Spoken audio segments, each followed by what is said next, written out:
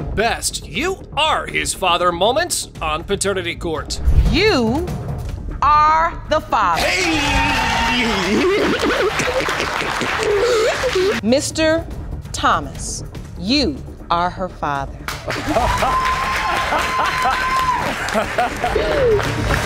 Manipulation has gone too far this time for Mr. Milner. He was devastated to find out that his wife made him a fool. The defendant made him believe that he was the father of their son, but some doubts have shaken him hard. And now he wants to prove his paternity. Mr. Milner, you claim the defendant, Ms. Heath, deceived you into believing that you fathered her 3-month-old son, Zachariah Milner Jr. Yes, you say you love her son and would be devastated to find out that you've been loving another man's child, which is why you have petitioned the court to order a paternity test. Is that correct? Yes, Your Honor. Mr. Milner stated his persona well, and he called himself a simple man who just wanted to have a family now, and right away told his wish to the defendant. But in his mind, his request wasn't taken seriously, and he quickly got a red alert. Oh, you thought like can use him up. I got one that's just I can tell anything to. Man, get away with it, yeah. Your Honor, that wasn't the case. When I met Mr. Milner, yes, he did say he wanted the family. Of course, I wanted the same thing. I have other children, you know. This was not a part of the plan, you know. I didn't just see him and was like, oh, I got somebody that's gonna sit here and, you know, do the family thing. How can the bell of danger ring so fast? He's exaggerating a bit, but we still accept it. Then the plaintiff said that they met through mutual friends, and suddenly his love bell got him ringing fast, and he jumped to his target to get on this family train quick. You know, I get to talking to him, I get to feeling him out a little more, and I felt like he was intelligent, like he wanted something out of life. You know, I had seen something in him that I thought, you know, that we could make something out of this. Okay. Were you in a committed relationship, or were you just seeing other people too? No committed. No, we were, as far as I was concerned, Your Honor, within a couple of days, we were in a relationship, literally. So he got the girl on his side, and it happened fast, at least according to him. Then the plaintiff said that he was happy with the pregnancy, but that censor bell rang again, and he doubted the baby's arrival, as it was too soon for him. And he shared a crazy truth revealed by his girlfriend. We watching TV, her head is in my lap. Me and her is talking real well. Next thing I know, she just bust out the tears. I mean, just go straight to crying. I don't know if the baby yours or not. That is true. So I'm like... That's not true, Your Honor. First note, he's a good mimic. And secondly, they had some pretty wild adventures, and they're proud of it too. Next, Mr. Milner was very confused about the conception dates and just banged the deck in desperation for answers. He also signed the birth certificate and expressed his crazy love for the kids. I want that family, and when I see him, I want a son. I already got 2 daughters, I want a son. I want that more than anything else. But you have this doubt that just won't go away. It won't. I'm hoping he mine, but like I say, at the end of the day, I don't know. If the mother got that, what am I supposed to do? If the time ain't adding up, what am I supposed to do? Well, at least he admits his mistake during their lovemaking. Next, the conception dates were discussed, and the other possibility fell into those dates. Upon this, the defendant backed herself up, but a heated argument and some shady statements came forward. I used condoms prior to Mr. Milner. I even contacted that gentleman. You even told me that the condom broke. And made sure. You told me that the condom broke. Made sure. Did you not tell me that the condom broke on you? I never said the condom broke. So when did I say that? No, I did not. Did she tell you about her relationship with the other man? She told me that sometimes they used condoms and sometimes they did not. So this part of the drama was missing. But we can say that no one saw that coming from this lady. Then the judge asked the plaintiff about his decisions to be their son's father, regardless of the outcome. And here, we witnessed a different Mr. Milner. I can't do it, I'm sorry. I mean, call me what you want to call me, just don't call me late for dinner. I'm gonna be out of there quicker than the Jerry curl when it get wet. You know what I'm saying? I can't do it. So truly, there's a lot at stake here. Of course, we have been on rocks for a while. So, you know, I can understand him saying that he's not gonna stay because I have to live this every day. It was clear that Mr. Milner wanted the results so badly because he didn't want to stay away from his kids. And also, the defendant wanted to save her relationship with him. So, the envelope was finally opened. It has been determined by this court. Mr. Milner, you are the father. Yeah. Oh, wow. I haven't seen you smile like this, Mr. Milner. It feel good, feel great.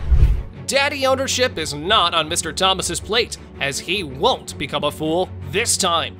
Emptying his pockets for the defendant's daughter under false assumptions today, Mr. Thomas finally gave up his patience and required a DNA test to get his answers for good. You've been petitioning the court system for a DNA test for 15-month-old Hannah Thomas. Yes, Your Honor. Now, you've been notified that you will be paying support because you signed the birth certificate, but claim it was under false pretenses. Now, the court will decide whether there's reasonable cause to grant you a DNA test today. Mr. Thomas recalled that after their breakup, they were back together, and that's when she told him about the pregnancy. And he believed her. In his mind, his supposed baby should have been 5 or 6 weeks, but the doctor's visit opened his eyes to the truth, and he started solving the baby puzzle.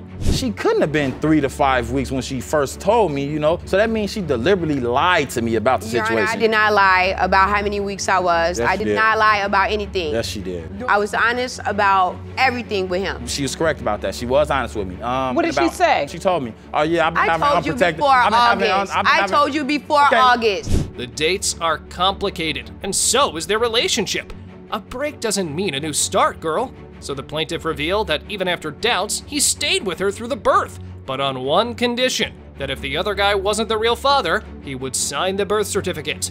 But it didn't happen like that. And I had no problem with that, because I'm not gonna let just someone come in and destroy my family like that, you know? He destroyed his family from the beginning. You had doubts, and that's why you're here. Because you kept on saying you didn't know if she was yours. And I was honest. I told him that it was a possibility. Your Honor, Rakai's a dirty fighter. She's a dirty fighter. We just can't fight, and I go sleep on the couch and she's in the bed. No.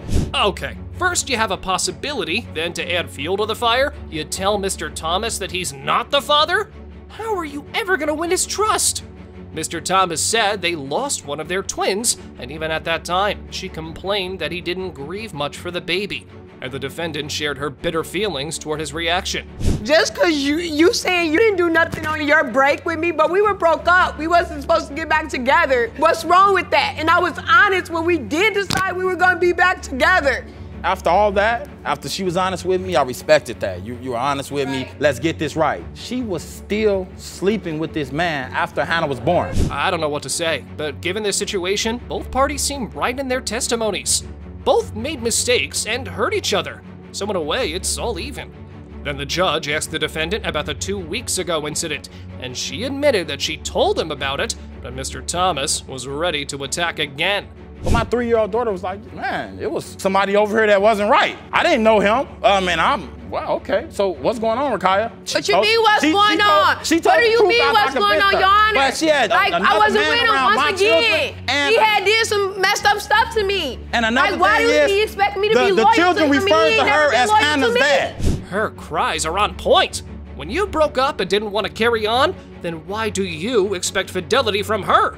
Their arguments had no end, so the judge brought in the plaintiff's witness, Mr. Hill, and he testified some more shocking revelations. One time, me and Rakaya was hanging out in the house. They had got into it. He had left to get some air, and she had actually showed me pictures. I don't know if she was mad, or I don't know if she was in her feelings or something. I had never told him this ever because I just didn't want no parts of it. I didn't want to get into it, but she had shown me pictures of who she really thought was the baby's dad. What? Why would you shoot yourself in the foot? I mean, now it's more your fault than his. Sorry, miss.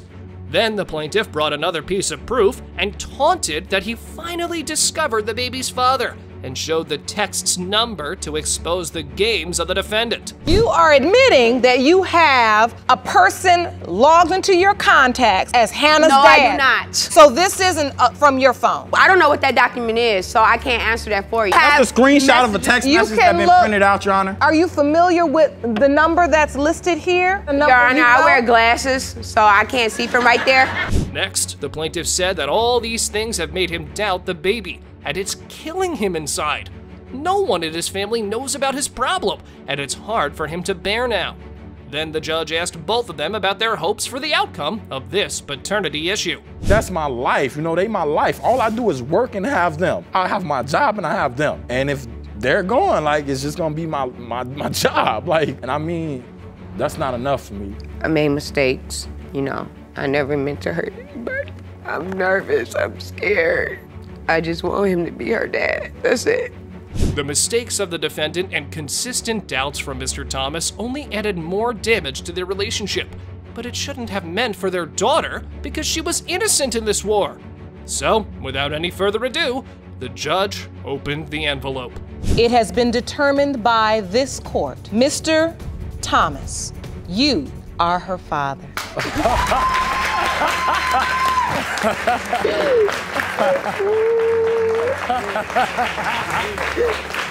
Miss Jones has dragged her ex to court to prove to him that he fathered her 8-month-old daughter, Hazel. Her claim is stronger than his denial because Mr. Joyner is a devoted military veteran, so besides his service to the country, he also needs to pay attention to their daughter. But help will only be granted if he's proven wrong today.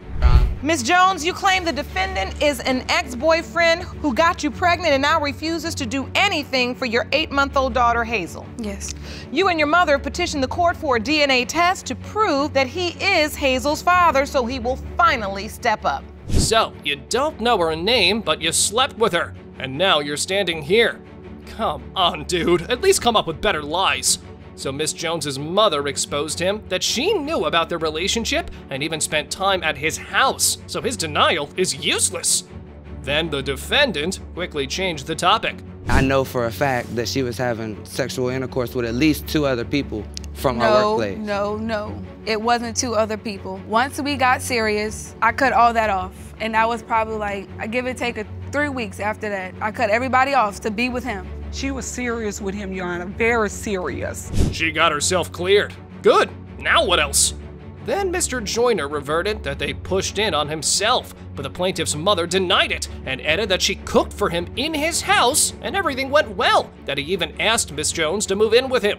But the defendant brushed it off with another story. She was supposed to be moving to Texas in 1 week. She said, I'm moving to Texas with my boyfriend or baby daddy, whatever it was. So as far as I knew, in my mind, I was just gonna, do what it do with her for a few days and then she was gonna be gone. But did I ever leave? Did I ever leave? Exactly, she never left. No, I was committed to you and only you. Every time they try to expose him, he backs himself up like he was dumb and blind all the time. So the plaintiff said that after the pregnancy was revealed, he never called her back. They also argue that she slept around multiple people and she denied it. Then, Mr. Joyner shared why he was only being trapped by them. I had my own place.